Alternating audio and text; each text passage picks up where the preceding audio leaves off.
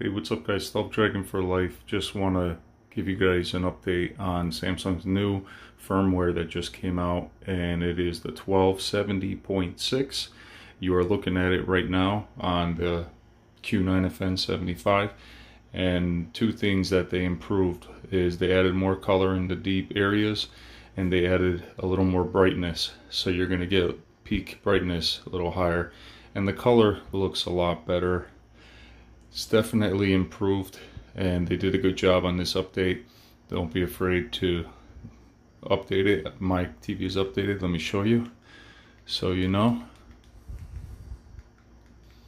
Go down to software, and there you have it, 1270. If you have any questions, leave any comments. I will help you out the best that I can, but 1270 is a new update, just came out. Alright guys, Stealth Dragon for Life. See you guys.